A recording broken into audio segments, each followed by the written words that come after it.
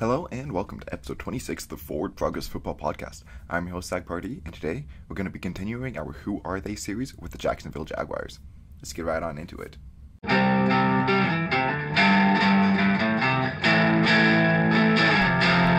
Alright, so before we get things started, first off, I'm about to hit 50 subscribers, which, small number, but hey, about to get there. That's pretty cool.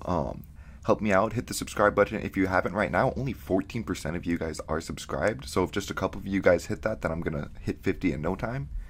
Secondly, my Houston Texans video a couple videos back hit the most views of any video on my channel, and I said if anyone gets the most views and likes, I will be giving away a hoodie. So now I just need one to get the most likes. If one of my videos hits 17 likes, someone in the comment section of that video will win a free hoodie. Looks like this. I'll hopefully put a picture in if I remember. I hopefully do. Anyways, with all that out of the way, it's time to kick things off with the Jacksonville Jaguars. Pretty excited about this team to talk about it. It's a very interesting team with a lot of ups and downs. They did have the number one overall pick for the last 2 seasons in a row. And speaking of that, we're going to get into the quarterbacks, where they have Trevor Lawrence, CJ Beathard, Jake Luton, and EJ Perry. So Trevor Lawrence had a disappointing rookie season. The number one overall pick from last year's draft was heralded as the next great quarterback prospect from the moment he stepped on foot at Clemson's campus. However, no one could have predicted that he would have ended up with the mess that was Urban Meyer's Jags. He showed some flashes, like an impressive performance despite 0 touchdowns versus the Bengals in a narrow Week 4 loss, and then a hilarious Week 18 victory to keep the Colts out of the playoffs.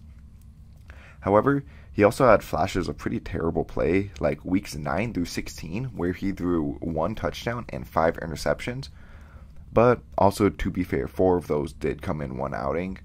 Hopefully, now removed from the Urban Meyer drama and with a better coach and team around him, Lawrence can start to look like what many saw as a generational prospect. Beathard saw a good amount of snaps for the Niners during his 4 years there as a backup for the oft-injured Jimmy Garoppolo. The 2017 third-round pick never played terribly, but he didn't look necessarily good in what was one of the most quarterback-friendly situations with Kyle Shanahan and the Niners. Luton was drafted in the 6th round of 2020, and he saw the field during the Tank for Trevor games, where he started off looking good, throwing for 300 yards and 1 touchdown and a pick, but then threw 1 touchdown to 5 picks over the next 2 starts. He'll likely just be a career backup for now. And then Perry is an undrafted free agent out of Brown from this class. For running backs, they have James Robinson, Travis Etienne Jr., Snoop Connor, Raquel Armstead, Nathan Cottrell, and Mekhi Sargent. Robinson came in as an undrafted free agent in 2020 and looked like a player who definitely should have been drafted. He had over 1,000 yards and 7 touchdowns on the ground to go with 300 yards and 3 touchdowns through the air. However, for whatever reasons, Urban Meyer sought to replace him. I wouldn't be surprised if it were because of something like his drafted position or lack thereof, or some other weird reason that Meyer came up with. Either way, he saw 80 less carries, but did have a higher yards per carry last season. He should still be this team's number 1 runner, but could see a lot less snaps with a healthy Etienne in play. Etienne was drafted in the 1st round last year out of Clemson to go along with Trevor Lawrence. Meyer saw him as a gadget player, someone who's going to line up out wide in the slot and in the backfield. With the new regime, it'll be interesting to see if he is still going to be used this way, as then it would allow him and Robinson to see the field at the same time. If Etienne stays healthy all season, I do expect him to take Robinson's RB1 job by the end of the year, but either way, I think these two are going to be a great duo. Connor was drafted in the 5th round this year and had a productive final season at Ole Miss with 4.9 yards per carry and 13 touchdowns.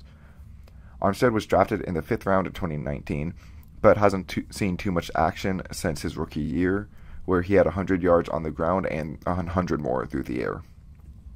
Cottrell went undrafted in 2020, but has hardly seen the field so far. Sargent went undrafted last year and saw a few snaps for the Rams and the Titans before ending up in Jacksonville. For wide receivers, they have Christian Kirk, Marvin Jones Jr., Zay Jones, Laviska Shenault Jr., Laquan Treadwell, Jamal Agnew, Tim Jones, Jeff Cotton Jr., Marvin Hall, Kevin Austin Jr., Lawan Winningham, Willie Johnson, and Ryan McDaniel. So Kirk's monster contract changed the wide receiver market forever. The former second-round pick was a decent number 3 for Arizona and had a breakout year last year, playing primarily from the slot and being their number 2 target. However, last year's total of 984 yards was his career high, and he only topped 100 yards in one game last season. He's got a lot to prove to this season to make people not question his high price tag. Marvin Jones Jr. has been a solid number 2 type receiver throughout his career with Cincinnati and Detroit. However, now that he's 32 years old, how much longer can he stay productive, and can he be enough if asked to be the number 1 for this team? Zay Jones had a solid season for the Raiders, who ended up leaning on him more when Ruggs got arrested and Waller was in and out of the lineup with injuries. He had a game-winning touchdown in Week 1 against the Ravens and stepped up big against the Colts with 120 yards to keep them in playoff contention. But outside those 2 games, he had 380 yards and no touchdowns on the season, despite being active every game. Somehow, this performance earned him a 3-year, $24 million contract from Jacksonville. The NCAA's single-season and all-time reception leader still has upside at only 27 years old, but there is a lot of projecting to put him as anything more than a 4, maybe a number 3.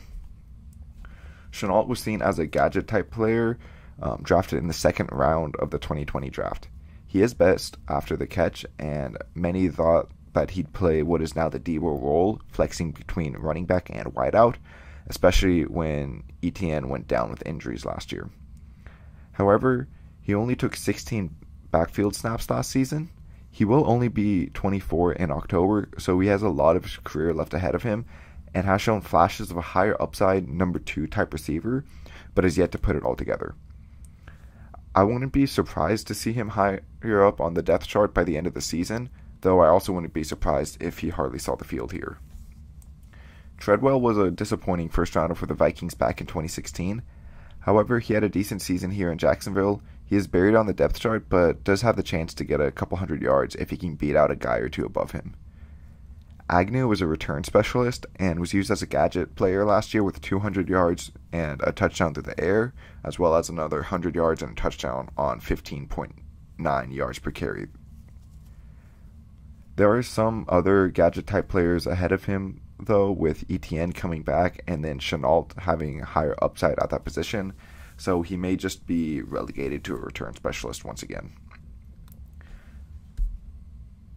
Jones went undrafted last year but didn't play at all. Cotton went undrafted 2 years ago and saw 1 snap last year. Hall went undrafted in 2016 and had a decent 2-year stretch in 2019 and 2020 with 550 yards and 3 touchdowns as a deep threat, but didn't do much last year. And then Austin Jr., Winningham, Johnson, and McDaniel are all UDFAs from this class. So for tight ends, they have Evan Ingram, Dan Arnold, Chris Manhertz, Luke Farrell, Garrett Prince, Naz Bohannon, and Grayson Gunter. Ingram looked great his rookie season with the Giants in 2017 with 700 yards and 6 touchdowns. However, he also had 11 drops, which have continued to plague his career. At 6'3", 240 with 4.4 speed, he's more receiver than tight end, but he only has a 34% career contested catch rate and a 10% drop percentage. He needs to fix both of those numbers if he wants to continue to be a starting tight end. Dan Arnold went undrafted in 2017 and has bounced around the league as a receiving tight end. At 6'6", 220, he is also practically a receiver, so it'll be interesting to see how these 2 tight ends will be used together. In Ingram's rookie season, he did line up in line more than in the slot, so maybe they're going to go back to doing that here in Jacksonville. Manhertz went undrafted in 2015 and has been a pretty decent blocking tight end, mostly for Carolina and then last year with Jacksonville. Farrell was drafted in the 5th last year and saw a bit of time early on, but didn't produce much and hardly played down the line. And then Prince, Bohannon, and Gunter are all UDFAs from this season. So along their offensive line, their starters project to be Cam Robinson, Ben Barch, Tyler Shatley, Brandon Scherf, and Jawan Taylor, with Walker Little, Badara Traore, Will Richardson Jr., and Corey Cronk backing up at tackles, Casey McDermott, Wes Martin, and Jared Hawker backing up at guard, and Luke Fortner and Nick Ford backing up at center. Robinson has been one of the worst starting tackles since being picked in the second round back in 2017. So, naturally, the Jags gave him $54 million over 3 years. To be fair, he did look much better last year, giving up 31 pressures, which only 12 tackles who played as much or more than him surrendered. Hopefully this was the start of a breakout for him, and he can turn into a solid starter, but that is yet to be seen. Little made a couple of starts at left tackle when Robinson was down last year, and didn't look too bad for a second-round rookie. He will likely start for this team down the line, probably now at right tackle, though, with Robinson locked up for the next few years. Barch started most of week 5 through 18 and had a couple good starts in there and a couple pretty bad ones. The 2020 fourth rounder is lined up to win the starting gig again this year, but it definitely should be a competition. McDermott went undrafted in 2018 and saw his first snaps last year when Barch was out in week 17, so he'll push him for the job once again. Shatley went undrafted in 2014 with the Jags, sticking around the whole time as a guard and center, starting a bunch of games last year at center, but not looking too hot there. Fortner was drafted in the 3rd round last year out of Kentucky and had a very solid shot to be the starter this year. Hopefully he can win this job sooner rather than later and bring some of that bully ball mentality. And then Ford is a UDFA from this season. Scherf has been an elite guard since being taken 5th overall in 2015 with Washington. He was injured a bit last year, so hopefully he can stay healthy and be a top guard again this year. Martin was drafted in the 4th round in 2019 by the Commanders, but hasn't played well in the limited snaps he has gotten there. Hawker went undrafted last year, but didn't play. And then Taylor also has been one of the worst tackles since being drafted in the 2nd round, but taken in 2019 instead of 2017 like Robinson. He has improved in year 3 last year, surrendering 34 pressures, which was tied for 9th out of tackles who played 80% or more of their team's pass blocking snaps. Richardson was drafted in the 4th round in 2018 and has played mostly guard, but is listed as a backup tackle. He'll likely compete for the left guard spot and the swing tackle role with Walker Little. And then Kronk went undrafted last year and didn't play.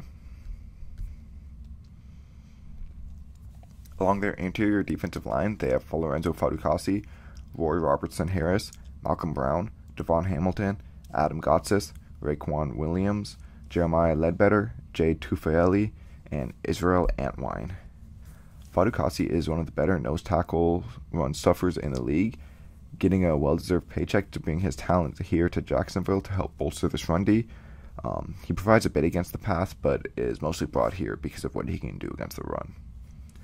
Robertson Harris is a pass-rushing focused interior lineman who can also kick outside on rundowns. He should be a nice complement to Fatukasi's run-stuffing prowess. Brown is also a primary run-defending type, but like many who have left the Patriots, he had his worst year last year with Jacksonville. He still should see a lot of early downs run snaps, though, next to Fatukasi.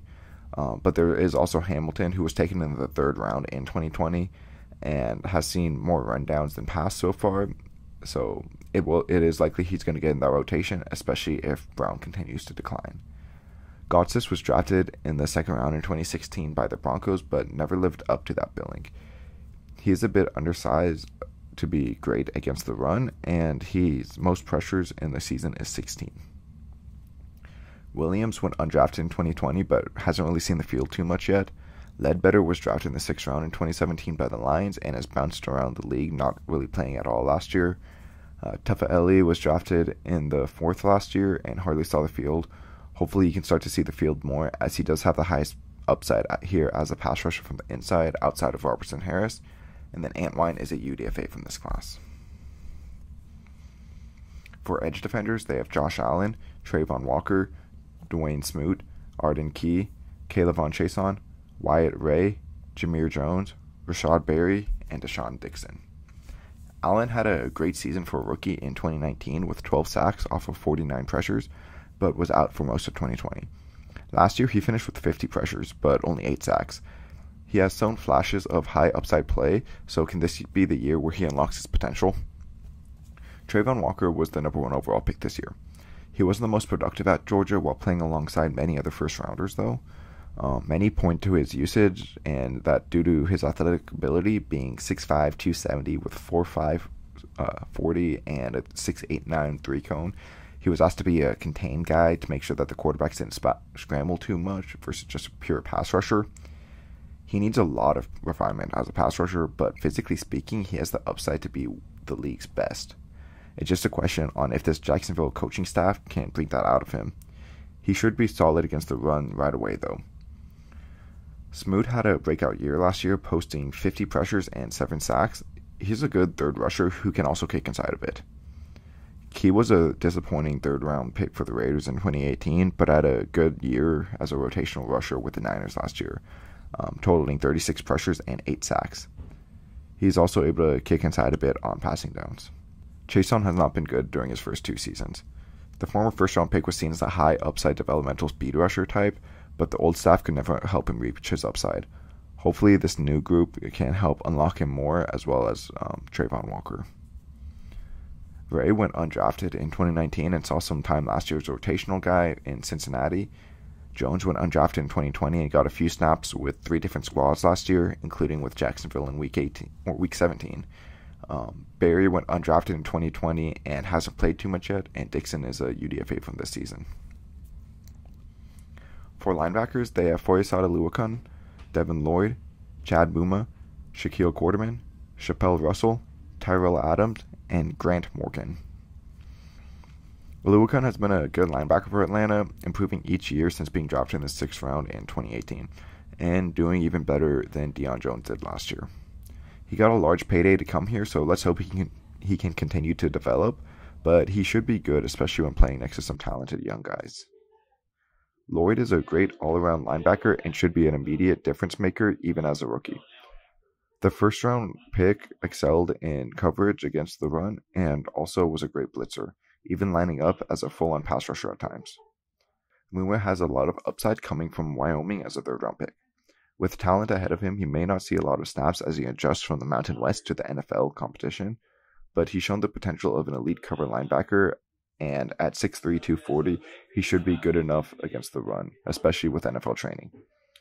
It was a bit confusing for them to spend another premium pick on linebacker after drafting one in the 3rd round and signing Oluokun to big money, so we'll have to see what the plan for him is here.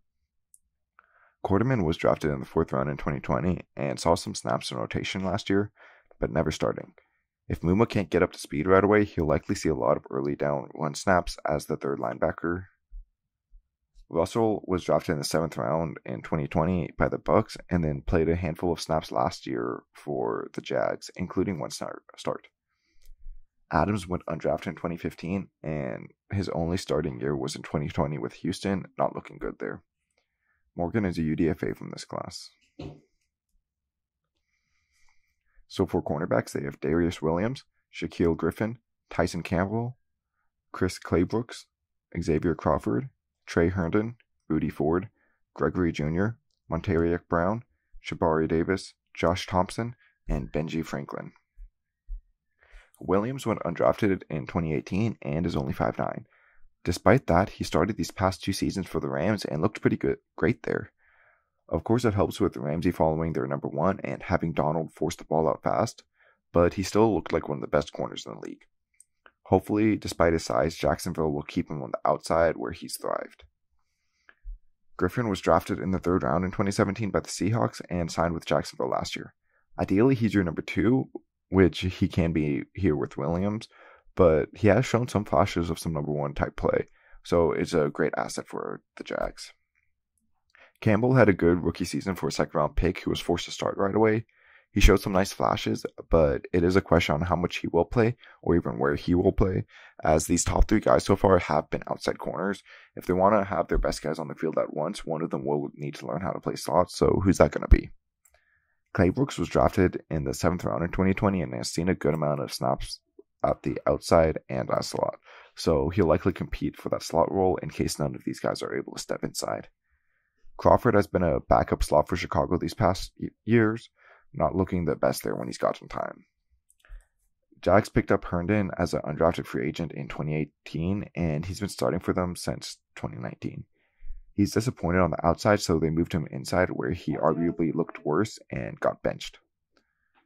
Ford has bounced around since being taken in the 6th round by the Cardinals in 2017. Last year, he saw significant snaps in the slot for the Jags and didn't play too bad, so he'll compete for the job once again.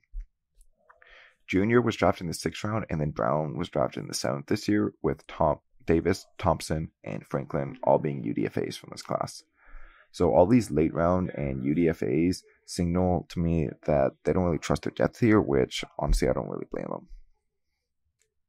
So for safeties, they have Rashawn Jenkins, Andre Sisco, Andrew Wingard, Daniel Thomas, Brandon Rusnak, and Ayo Oyelola.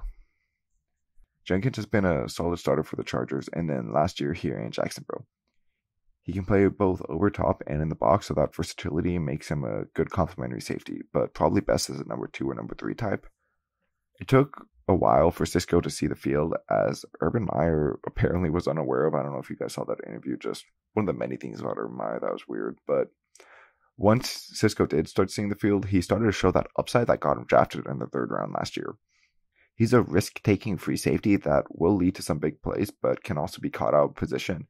If he can receive good coaching and take advantage of his elite speed, he should be a great safety here. Wingard went undrafted in 2019 and started at free safety. Sisco has much higher upside though, so you hope that Sisco wins that starting job, but Wingard has proven to be a pretty average starting safety, which you could do a lot worse with. Thomas was picked in the 5th round in 2020 and has seen a couple hundred snaps so far, but it's likely a number 4 safety here unless Sisco just absolutely does not develop. And then Oyelola is an undrafted free agent who is part of the NFL's international program, so we'll see if he can make the roster here. And Rusnak went undrafted in 2019. Not really seeing the field too often, mostly in 2020, but not looking good so far in his career. So for special teams, they have Ryan Santoso and Andrew Mevis competing for kicker, Logan Cook at punter, and Ross Matisic at long snapper. Santoso went undrafted in 2018 as a kicker, but also attempted a few field goals for the Panthers and the Lions last year. But he only hit 75% of his PATs and 80% of his field goals, so they also have undrafted free agent Andrew Mevis here to compete. Cook was picked in the 7th round in 2018 and has been a pretty great punter for the Jags, having a net of over 44 yards per punt last year. Matisic has been with the Jags as their long snapper since going undrafted in 2020. Alright, so now we're going to get into the season projections where I go over their floor and their ceiling, everything that can really go wrong with the team, everything that can go right instead, what their over-under is, whether or not I think you should bet the over or the under, and then this roster's biggest strength and weakness. Stick around with me till the end of this series. I'm also going to be doing a whole season projection for the entire league, giving my official win totals, as well as a playoff prediction and the awards predictions. So, I think this team, you can tell by this 6-win gap between their floor and their ceiling, their floor being 3-13 and their ceiling being 9-8, in case you're on the audio version. I think this team has one of the widest range of outcomes for any NFL team. And this is almost purely on the backs of Trevor Lawrence being here. If he looks bad in the year or two, this team is not going to be good and could be picking number 1 for the 3rd straight year. If Trevor is bad, this running game won't be able to carry this offense. These wide receivers don't look good, and Kirk and Jones look like complete overpays out there. Ingram could keep struggling with drops, and Arnold could be just like an alright receiving tight end, which isn't going to cut it. This offensive line could really be a mess out of Scherf with no truly established guys. This defense should be fine against the run, but they could really struggle to generate pressure with no one really threatening in the middle and their young edge rushers being unable to step up and generate pressure. Aluakun could look bad in a new environment. We see that a lot, and we also see a lot of rookie linebackers step in and struggle in year 1. These corners, they could look fine on the outside, but they don't really have anyone to play the slot, and then over top, Sisco really needs to develop for the safety room to look good, but he could be playing with too much risk and not enough reward. However, this team does have enough upside, I think, to be above a 500 team, and that is because an elite quarterback could change everything, and that's what Trevor Lawrence could provide. he could take advantage of these running backs in the pass game and help lighten the box for them in the run. These wide receivers, they can hit their upside or at least close to it while still likely being overpays. They can at least provide much better play than what was here last year. Ingram and Arnold have the potential to be a pretty good receiving duo at tight end. Robinson and Taylor continue to look better after horrendous starts through their career, and hopefully they can get above bottom third play at left guard and center, whoever is there. They could somehow manage to find some pass rush from the interior, whether it's like Robinson, Harris, and Tualefe, or they just kick some guys inside, some edge rushers. And Allen and Walker, they could look like a great young edge rush duo. Aluakun could still look great in this new environment, and Lloyd can be one of those linebackers that just hits the ground running. One of their top 3 cornerbacks could be able to kick inside and play pretty good, making that a great trio. And Cisco can start reaching his potential as this elite ball-hawking free safety. So their over-ender is set higher than what I expected, honestly. I was ready to say bet the over if it was like 4.5 or 5.5, which is what I thought when looking it up. In case you're wondering, I do the floor and the ceiling before I even look at what Vegas thinks, because I don't want to be like influenced by that. But I think Lawrence should look much better this year and keep them in a lot of games. I'm still going to say bet the over. It is a lot riskier at 6.5, but I still believe in Lawrence. Like, this guy was a generational prospect at Clemson, and you see a lot of quarterbacks coming and turn franchises around pretty fast recently, and Lawrence definitely has the potential to do that. I think they should be able to sneak a couple of games that on paper they shouldn't win. And then for their biggest strength, I put Trevor Lawrence. Like, it's got to be the golden boy. He's what gives this team the most hope to win games and has truly elite upside. And just buying into him and believing in him should be a strength, because this roster is going to play harder for him. And if he's good, that's obviously the most important thing. Every strength on this roster, though, is a projection, because I was obviously considering other positions. Like edge, they have the number 1 overall pick, but that's a projection on whether or not he's good. Like, a lot of people are calling that a bust or a reach already. Linebackers, they have 2 rookies there and a new guy from another team. The secondary is heavily reliant on some young guys developing, like Tyson Campbell and Andre Cisco. And so I think out of all those options that I could say as a strength, Lawrence is most likely the one that's going to be a true strength for this team. And then for their biggest weakness, I put their offensive line.